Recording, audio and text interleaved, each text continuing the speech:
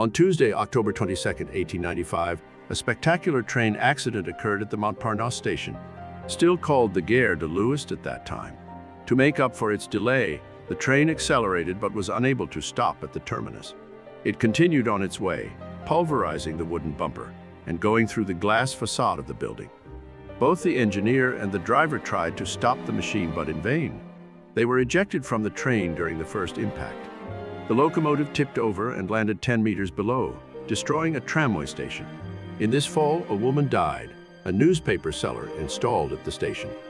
Despite the impressive catastrophe, this is the only death listed.